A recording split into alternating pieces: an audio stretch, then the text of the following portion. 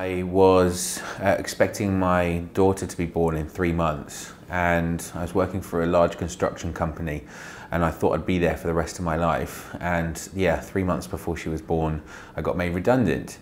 And at that point, I hit rock bottom. I had no idea of how I was going to afford to even put a roof over our head.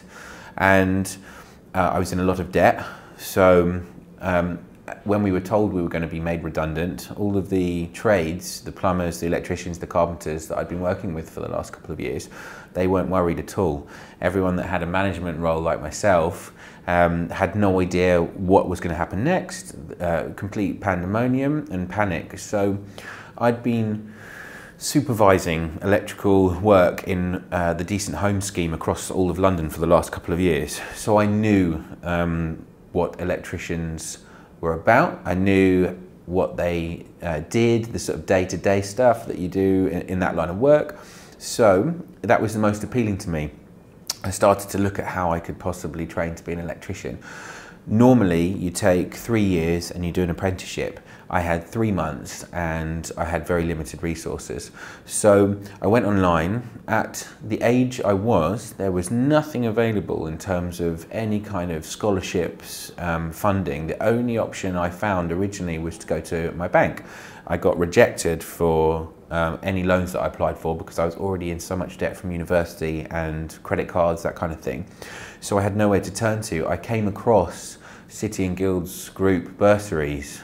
This was literally, over 30, the only possible way out of this mess that I could see was to apply for a bursary for my course. I came in and met actually initially with 2 ladies that were part of the bursary scheme that then put my case forward to the panel, and I knew that they were basically responsible for selling my story to strangers that I'm never going to meet, and it actually put me in a position where I really had to bare my soul and to really open up to them and tell them exactly the truth of my situation.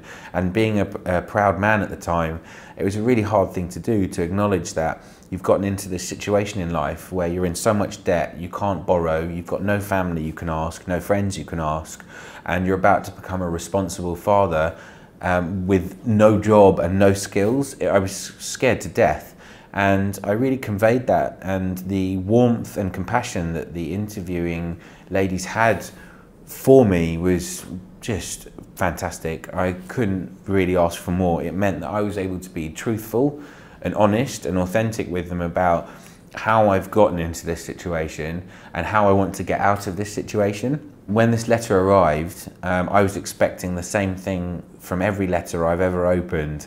That is rejection, sorry you haven't got the job, sorry we can't give you the loan. So this was the first time I have ever been shown any kindness and any good fortune and any luck from a company, and it was fantastic. Getting that certificate, the level 3 certificate, saying I'm a fully qualified electrician, was the proudest achievement of my life. And it's something that my daughter's proud of me of. She understands that I fix lights, and she sees me and she sees my work, and she absolutely loves and adores what I do. It gave me confidence as a father to be able to provide for my family, and this was all because of the bursary. So it's given me belief in myself, and that others can believe in me gives me so much. So thank you.